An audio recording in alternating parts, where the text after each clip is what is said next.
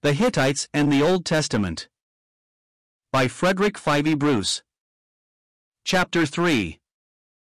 3. The Hittite Empire.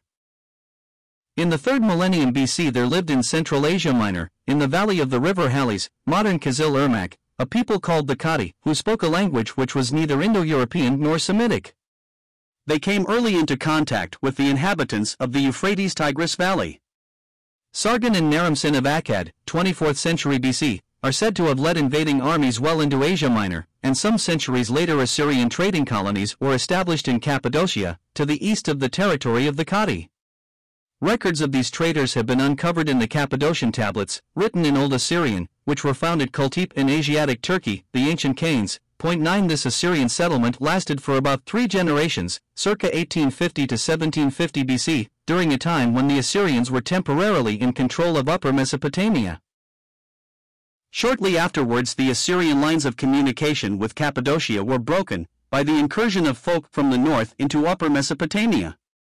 About 2000 BC we have ample evidence of a great ethnic movement which sent various peoples from the highland zone north of the Fertile Crescent into the lands within and around the Crescent. Soon after that date the Indo-European Hittites appear in Asia Minor, the Hurrians, the biblical Horites, in Upper Mesopotamia, the Kassites, the biblical Cush of Gen X 8, in Babylonia. How far back the pressure started and what ultimately caused it are matters for speculation. It may have been the result of famine in the steppelands of South Russia, but it is important in that it brought the Indo-European speakers for the first time onto the stage of history.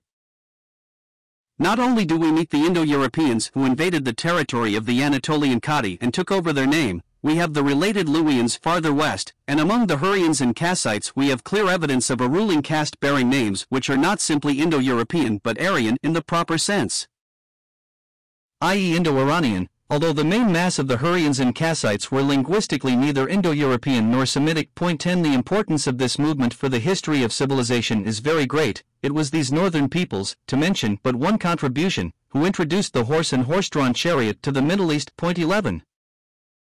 The Indo-European Hittites seem to have entered Asia Minor from the Caucasus region. The monuments depict them as retaining their snowshoes even after they came to lower-lying country. Their western neighbors, the Luwians, speaking a kindred tongue, probably came across the Bosporus and Dardanelles at a somewhat earlier date and mingled with the aboriginal Kati. The people with whom we are concerned settled among the Kati and established themselves in city-states. They soon assumed the name Kati themselves, at least as a territorial designation, but they called their own Indo-European language Nasalai or Nizamnalai, Nesian, after Nessus, one of their chief city-states. The language of the original Kati they continued to call Katili. Nowadays we conventionally call the language of the Indo-European invaders Hittite, and the language of the older population Proto-Hittite. 12. The earliest kings of some of these Hittite city-states lived before the disappearance of the Assyrian colonies in Cappadocia. They fought against each other, and the ruling house of Kusar proved strongest. Pitkanas of Kusar captured the city of Nessus, probably one of the 4 Anatolian cities known to classical writers as Nissa or Nissa, and his son Anytus enlarged it and made it his capital. Anytus was the first Hittite ruler to assume the title Great King. This dynasty became more powerful still. About 1650 BC, King Labarnas, having united the Hittites under his sway, and extended his realm to the Black and Mediterranean seas, carried the Hittite arms beyond the frontiers of Asia Minor into Syria. He enjoys the distinction of having his name used by succeeding kings as a title in the sense of king or emperor. 13. While the name of his wife Tuananas came to be used as a title meaning queen or queen mother. Katusilas the son of Labarnas, continued his father's military enterprise in Syria, and increased his domains at the expense of the kingdom of Aleppo, Kalpa. Merciless I 14 his successor, shifted the imperial capital to Katusa's Silver City, which occupied a strong strategic position east of the Halys. Continuing his predecessor's campaigns, he captured the city of Aleppo itself, and in a lightning raid down the Euphrates he sacked Babylon and carried away the image of Marduk among the other spoil. This raid so weakened Babylon that it immediately afterwards fell an easy prey to the Kassites, who already dominated the eastern provinces of Babylonia, and established a dynasty which lasted until circa 1150 B.C. 15. But Merciless had to deal with domestic strife and was unable to consolidate his position in Syria and Mesopotamia. While he and his successors dealt with trouble at home, the Hurrians made themselves the dominant power in those parts, and founded the kingdoms of Kanigalbat and Mitanni in Upper Mesopotamia, circa 1500 BCE. Some degree of stability was restored to the Hittite kingdom by King Telepenus, whose name is associated with the codification of the Hittite constitution and system of law. 16 The Hittite king was not an absolute monarch, his authority was limited by a council called the Pancus, like the Greek bull, consisting of the feudal nobles. He had the right to nominate his successor, but his nomination must be ratified by the Pancus. The king was head of the state in matters civil, military, and religious alike. The succession passed normally to his son or son-in-law. The queen, Toananas, retained her authority for life. Not until the death of the queen mother did the king's wife acquire the title. Her role was chiefly a religious one. In some of these provisions we see traces of a matriarchal system, originating probably not with the Indo-European ruling caste but with some of the native Anatolian elements in the Hittite population. In religious matters, the Indo-European Hittites largely took over the worship of the earlier Kati, the manner of the gods of the land, and from the Kati, too, the matriarchal elements were likely derived. 17. The laws of the Hittites were, generally speaking, humane as compared with those of Babylonia and Assyria. No degrading mutilations were imposed as penalties. Regard for the sanctity of treaties and respect for women are marked features of their system. The reign of Tudkalius II, circa 1450 BC, marks the beginning of a new period of Hittite imperial expansion. He resumed the old warfare against Aleppo, which had accepted the suzerainty of the kingdom of Mitanni. But the southward advance of the Hittites was blocked not only by the new Hurrian kingdoms but even more by the Egyptian kings of Dynasty 18, who, after driving the Hyksos into Asia, extended their empire into Syria. Tudkalius judged it wise to send an embassy with gifts to Thothmes III who, after his decisive victory at Megiddo in 1468 BC, had reached Carchemish on the Euphrates in 1462 and taken Kadesh on the Orontes in 1455. The next two kings continued Tudkalius's activity in North Syria, but it was his great-grandson Suppilulius, 1395–1350, who first succeeded in penetrating the barrier which hemmed the Hittites in on the south. It is at this time that the Iron Age begins in the Middle East, when a process for the economical smelting of iron was devised in Kiswatna, a province of the Hittite Empire.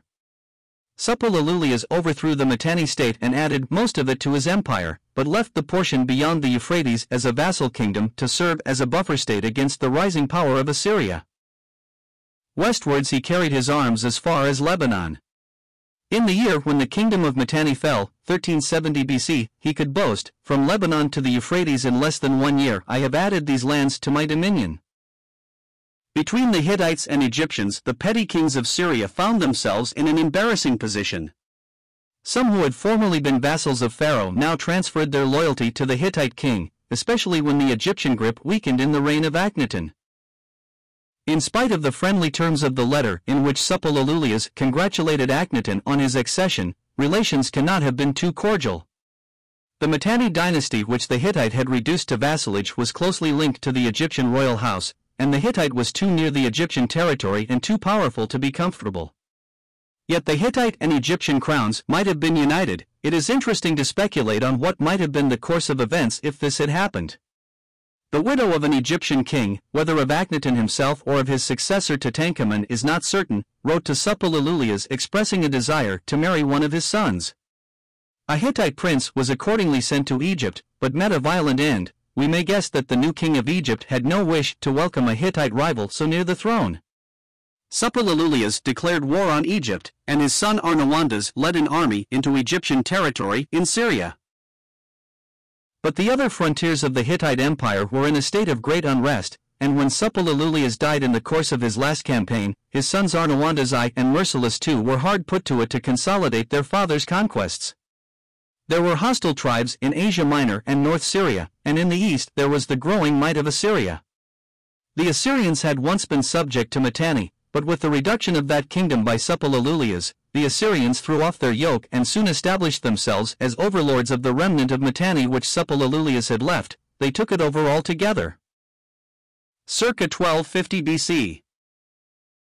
Muwatallis, the son and successor of Merciless II, made a treaty with the king of the Achaewa, identified by many with the Achaeans, whose territory lay in the southwest of Asia Minor. 18 But he is best known as the wretched king of Kati, against whom Ramesses II fought at the Battle of Kadesh, 1297 BC. Kadesh on the Orontes, frontier city of the Hittite Empire, had been captured by Seti I, but was quickly retaken by the Hittites. Ramesses II, in the 5th year of his reign, led his army to the attack against the Hittites, but while he claims an overwhelming victory, the sequel makes it plain that the issue was a draw. The battle was followed after 16 years by a treaty between Ramesses and Catousalas III, the brother of Muwatallis, on an Uti Posidetus. Basis.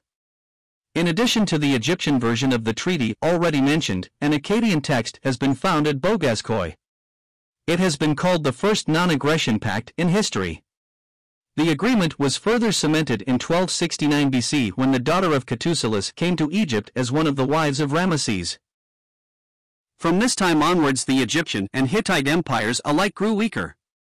The Assyrian menace led Catousalas to seek an alliance with Babylonia as well as with Egypt. But a greater menace loomed much nearer on the west.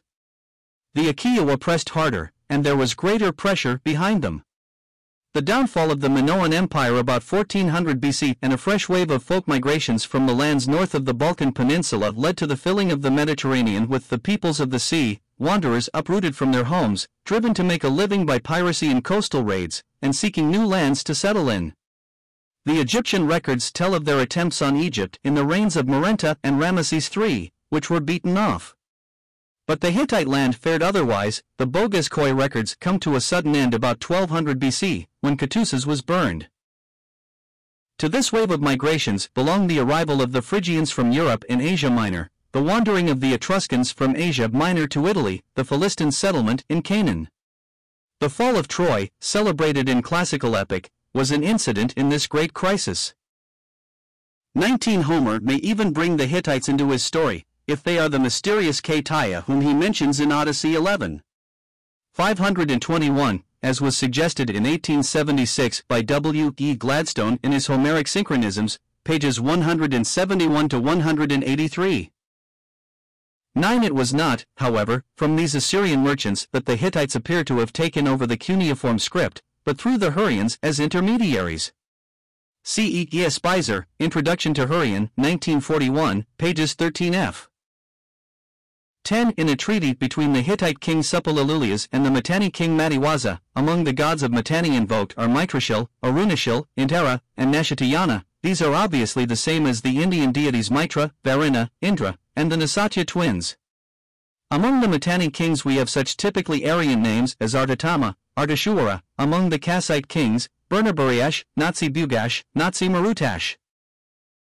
11 Among the Boghazköy records is a treatise on the care of horses and chariot racing, written by a man named Kikili, who belonged originally to Mitanni. Although composed in Hittite, it contains the following Aryan technical terms: Ikawartana, Terawartana, Panzawartana, Shadawartana, and Nawartana, by haplology for Nawawartana, meaning 1 turning, 3 turnings, 5 turnings, 7 turnings, and 9 turnings respectively. The numerals correspond to Sanskrit Eka, Tri, Panka, Sapta, and Nava, but that 4-7 has already reached the Prakrit stage with the assimilation of P to T. The second element in the compounds corresponds to Sanskrit Vartana, turning. In Syria at this time we find an equestrian warrior caste called Mariano, with which we may compare Sanskrit Maria, young man. Hebrew sus, horse, is very likely an Aryan loanword, cf. Sanskrit Akvas. It should be noted that Say's theory that Hebrew pav-rash, horse, is a word of Hittite origin is quite erroneous, co. Argurni, in PEFQ. 1937, pages 194f. E. S. Spicer suggests that one of the Egyptian words for chariot may be of Hurrian origin, ethnic movements in the Near East, 1933, pages 49f. 12 Proto-Hittite has been connected with the Northwest Caucasian language group, R. Blechsteiner in Ebert's Real Lexikon der Vorgeschichte 6, 1926, pages 260 to 63. Such connections are in the nature of the case precarious.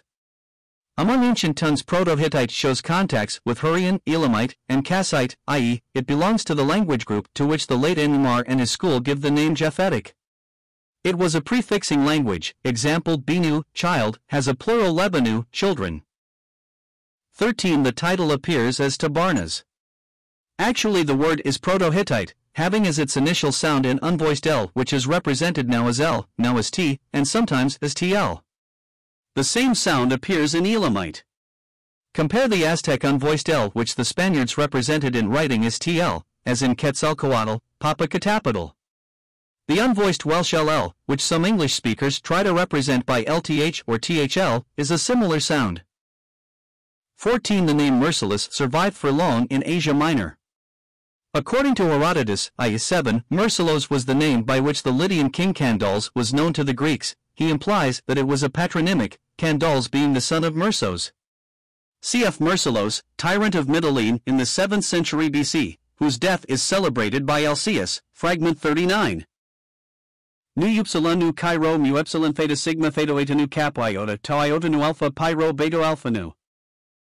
Pi nu eta nu, pi epsilon iota delta kappa tau theta alpha nu epsilon moro sigma iota lambda omicron. 15. The end of the first, Amorite, dynasty of Babylon, which was precipitated by this raid, is given by Sidney Smith as 1595 BC, by W.F. Albright as 1550. 16. The idea that Telepenus extended his influence as far south as Damascus has been based on a doubtful identification of the Damascunas of the Hittite records. 17. The matriarchate in Asia Minor is of course closely connected with the worship of the Great Mother of the Gods in that area. 18. Cf. Sommer, Daya Hejavarakundan, 1932. 19. The date of the Trojan War was, according to Eratosthenes, 1193 to 1184 BC, according to the Parian Marble, 1218-1209 BC. This traditional dating accords remarkably closely with archaeological evidence.